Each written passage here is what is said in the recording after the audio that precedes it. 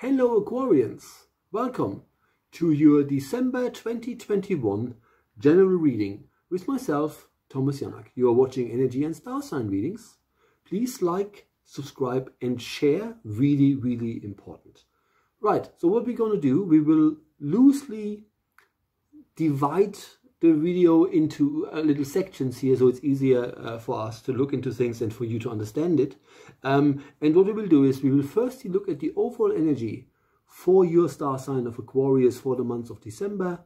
We're looking at the overall energy for the month of December. What is it the guides want you to actually look at, right?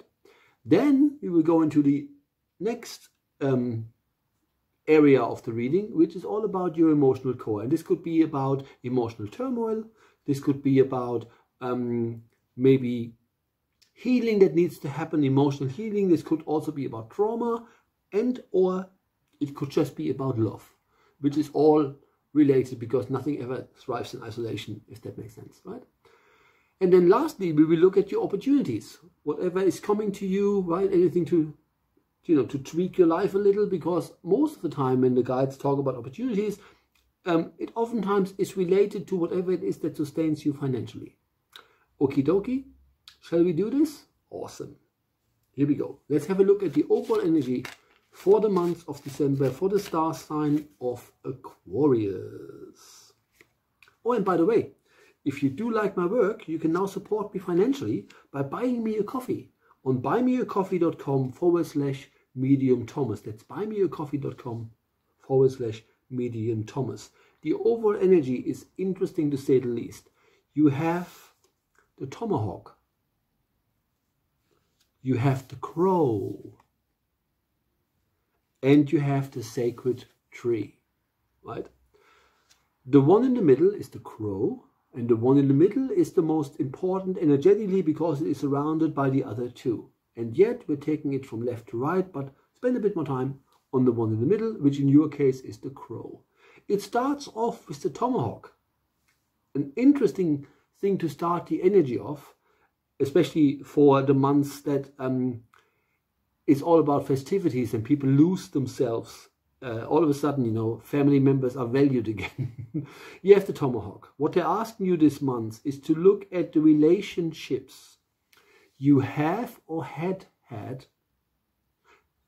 English with people and bury the hatchet. Anything that no longer serves you, anything that still sits with you weirdly, you are asked to let that go. Because if the energy of other people, whether or not they're in your life or not, has stopped serving you, has stopped fulfilling you, it is time to let that go. And it seems important because the guides are not saying it is time to make changes. They're asking you to let that go. While burying the hatchet doesn't necessarily imply that. The energy here is the energy of a blade, right?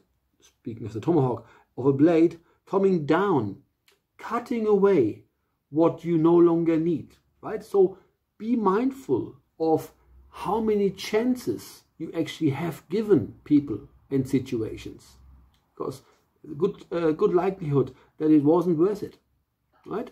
The middle animal that you have, the one in the middle, the one that's the most important, is the crow. The crow is all about magic, right? So see things always from your highest spiritual point of view, but it's also about transformation. That's what the crow really is for. And what that really means is when you start learning that not everybody deserves to be in your energy, and that carrying the energy of past events with you, even if you're trying to keep them in there so you can protect yourself, the crow says in order for you to transform, in order for you to change, in order for you to reach a different state of being, a state of being where you are more acknowledged and where you are just by default a little bit more at ease, right? That can only happen when you let go of stuff that literally shouldn't be there. So again, they're just highlighting it.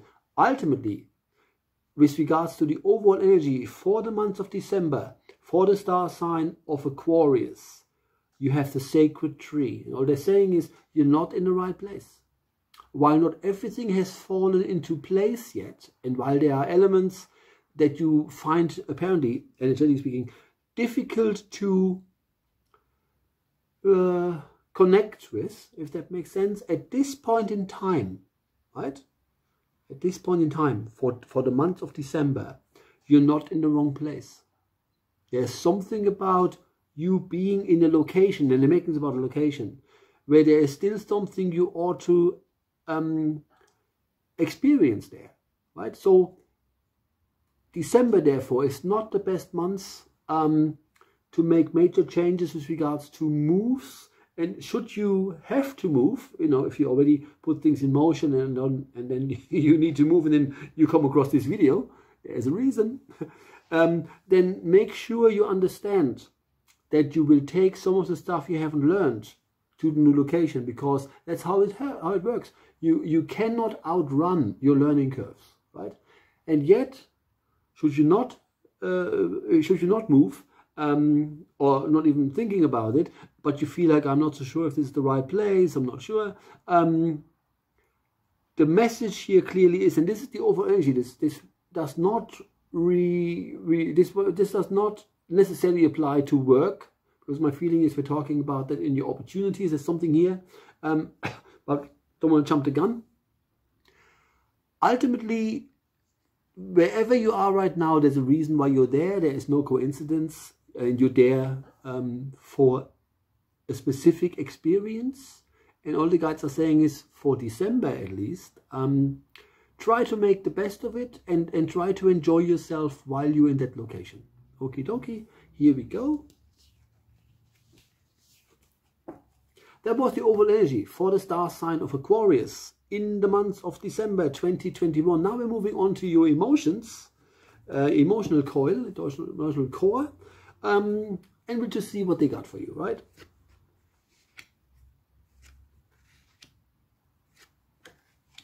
Right.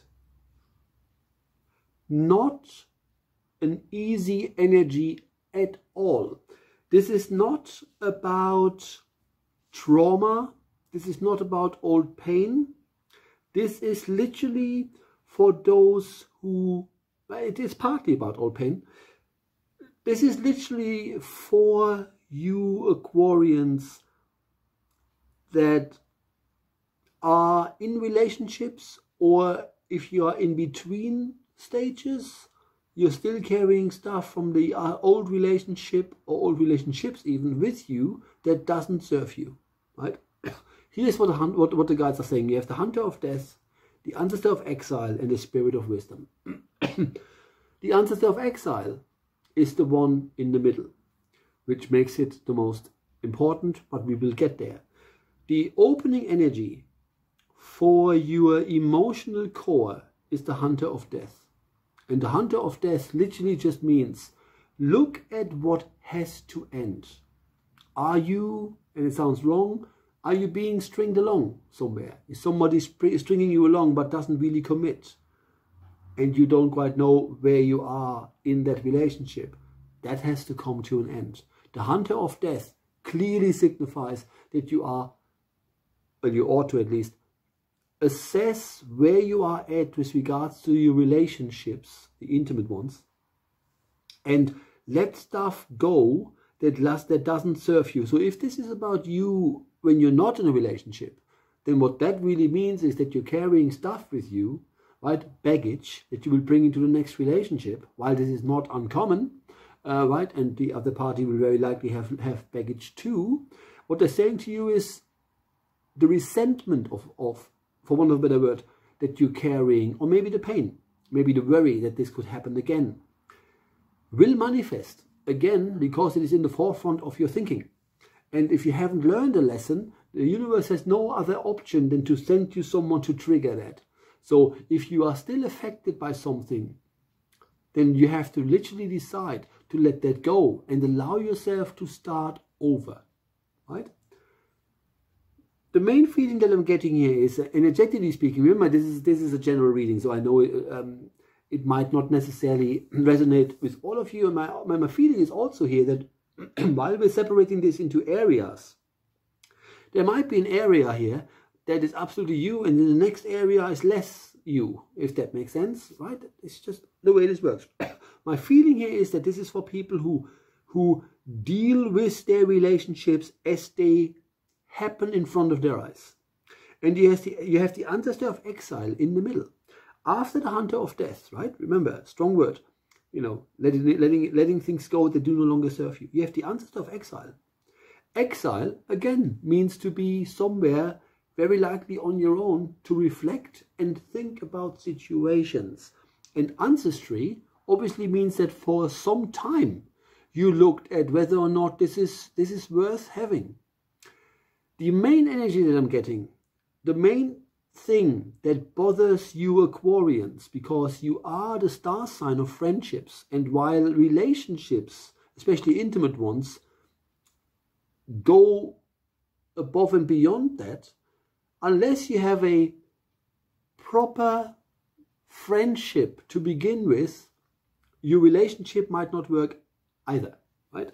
And the ancestor of exile really means for you to realize that you sometimes have to also detach yourself a little, so you can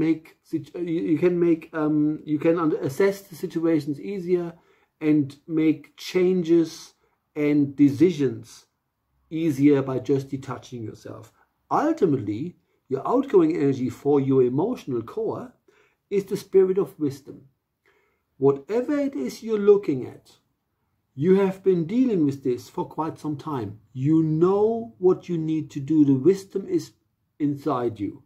So focus on why this is so difficult. Well, likely it is so difficult because you feel something for the people or for that person.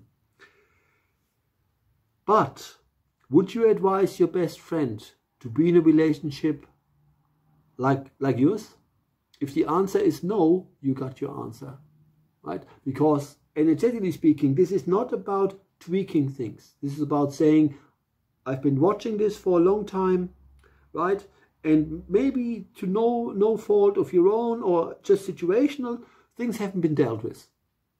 And it is important as we're moving into a new year, because our brain is sort of, you know, that's how our brain works. You always have these new year resolutions, which oftentimes make no sense, right? If you wanted to lose weight, right? Why do you have to wait for January? Oh, because it's Christmas and want to eat cake, right? If you really wanted to lose weight and you have no medical condition that makes that difficult for you, right? Put the work in, right? Start with something. Do stretching exercises, you know, go running, do something.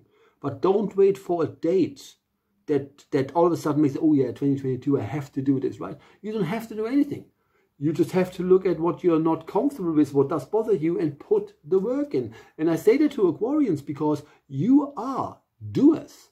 Really, really important. But my feeling is that you also want to end the year on a high.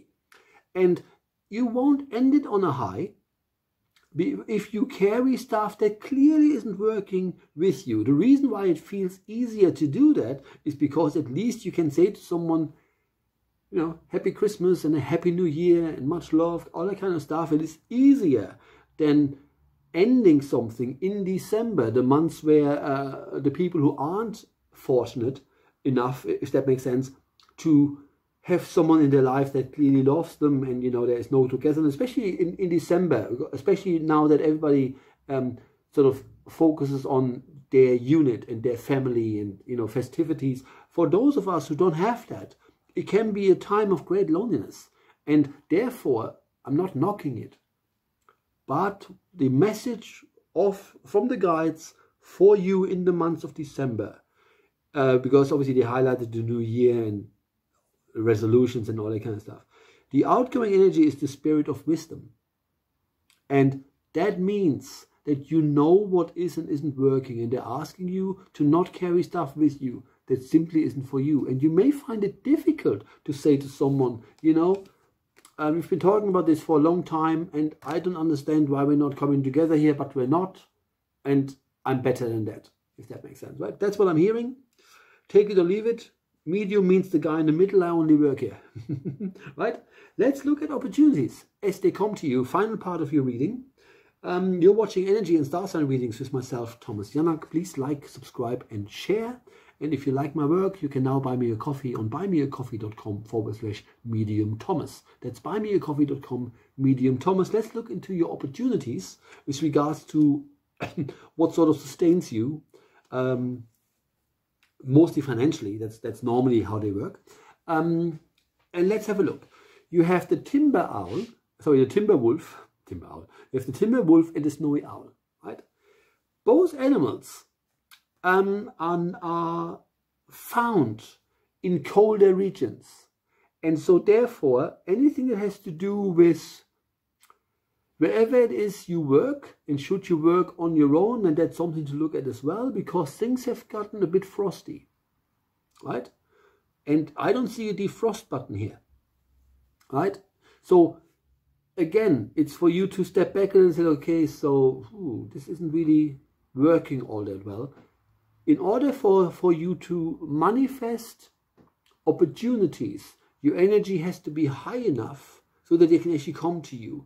What I'm getting from the two snowy landscapes here, right? Because I showed it to you, you have the timber wolf, beautiful, isn't it? And the snowy owl.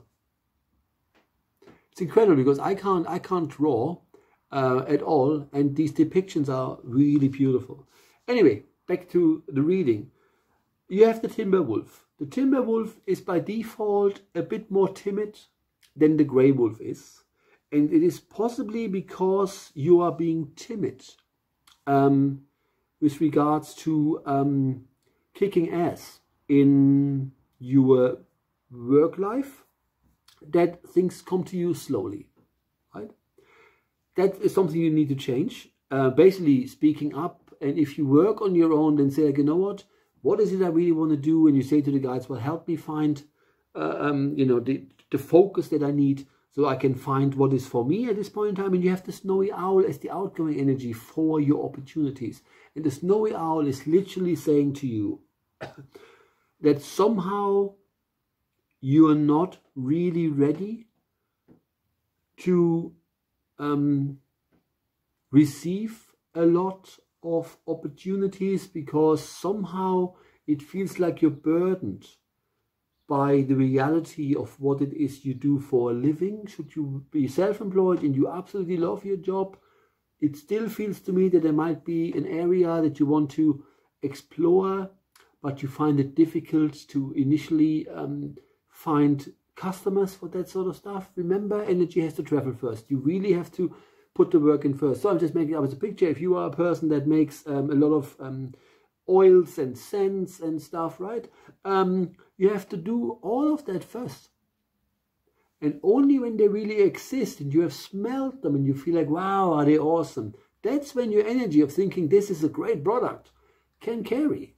What doesn't work for you is to say, like, so which ones would you like, so that you only make them when you have orders. I know it's just a scenario, it's just the way I'm trying to explain this to you. But anything that is half-baked isn't working for you. And the snowy owl is the animal that says, you know, at this point in time, for the month of December, for the star sign of Aquarius, there's a part of you that isn't ready for opportunities. And I think it's obviously an energy blockage thing. So be kind to yourself. Try to higher your energy, maybe by listening to a song that you listened to when you had no care in the world. You know, it's always good when you remember, oh, when I was 15, I loved that song, right? Ask Alexa to play it, or Google it, or YouTube it, and dance about it. Hires your energy no end. Anyway, my dear Aquarians, that was your general reading for the month of December 2021. Thank you so much for watching. Again, please, please, please, you would do me a massive, massive favor if you could like, share and subscribe, so that we can reach more people. Especially the sharing of the video is really important. Anyway, thank you very much. See you all in the new year. Bye-bye.